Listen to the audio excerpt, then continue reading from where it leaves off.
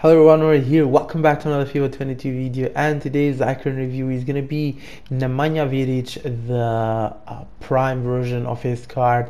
EA did release this card as an icon SBC. It does cost around 300,000 coins to really complete it, 330, something like that. But considering that you guys may have like a lot of untradeable cards on your club, this card can end up as a free icon.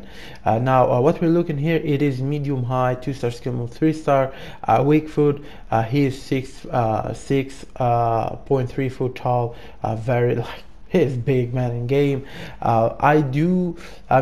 Looking at this card in paper, defending and physical is just totally next level, man. There is nothing that you can really like talk about that area. Now what worries me a bit, it is the pace, of course. On a straight line, I do believe that using this card is going to have like a bit of problems, considering the amount of special cards that are now in the game, and a bit that agility and balance. I mean, a bit like too low on rating, but considering that he's very big, I do believe that the rating is properly to him. I'm gonna apply an engine to him and tell you guys why, we're gonna start with the highlights and really like talk a bit about more of this card. I did complete it, the loan version on him, but you're gonna see at the end of the video that I did finish his icon.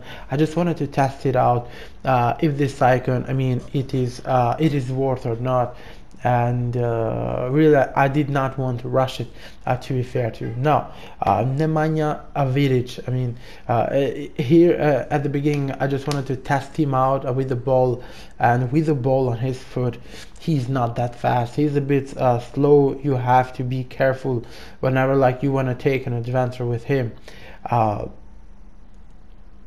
Pressing L2 and doing that is when he's gonna have problems.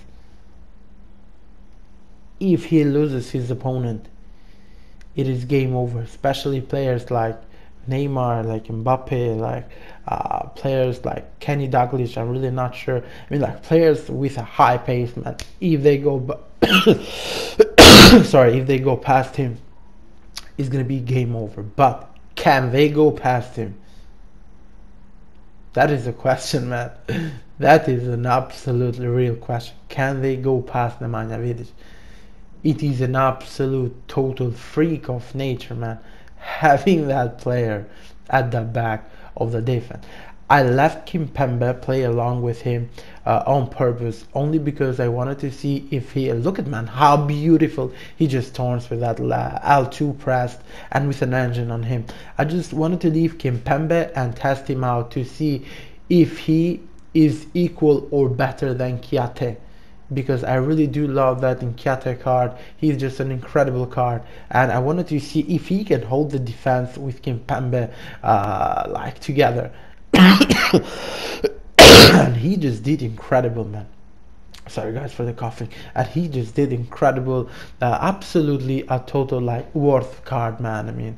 For me, like 300,000 coins. I'm pretty sure that most of you guys do have untradables on your club, and me personally, after I did like the calculations, let's say, I ended up doing him for almost free. Like did spend to 30 to 40,000 coins, and that is nothing. You have maybe an end game icon, but we are in January, so he is more than useful, man. He is more than usable. Forget about it. Even with different center backs who are like very fast, if some of the strikers will take your time, it is over. There is nothing that you can really do on a straight line with a striker, man. So I did him because I was suffering mostly on the defending with the L2. When you're pressing L2 and you want your defender to like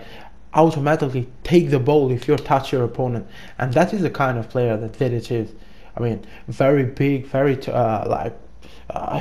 he's big and like a very like fit body, so nice to really control, man. Very easy to control, especially with the L2 on. I mean, but that is when he's gonna have problems. For example, against Ronaldinho, I did had problems. I don't know, even my opponent here was a bit scary on dribbling. He was trying like dribbling all the time.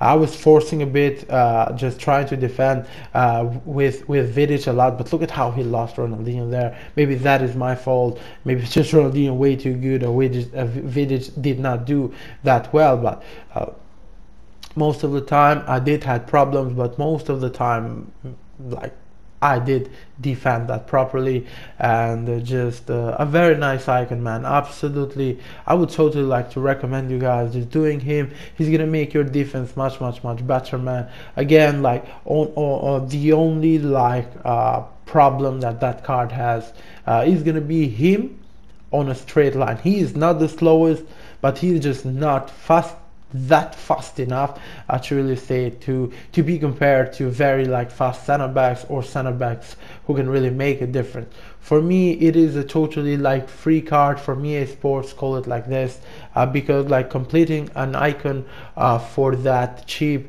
it is a total W for me. I mean, on the other hand, you have a player like Kaká who goes for around 1 million coins, but come on, man. I mean, he's totally a joke.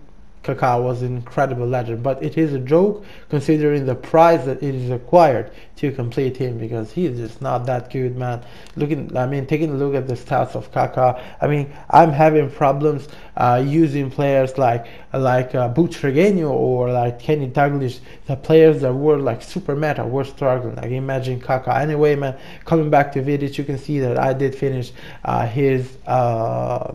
his card. Did play like 13 games and 5 the long card, so like 18 games, even more. Totally an incredible card, man. I will absolutely suggest you to do it. Thank you guys for watching, and see you in another FIFA 22 video. Bye.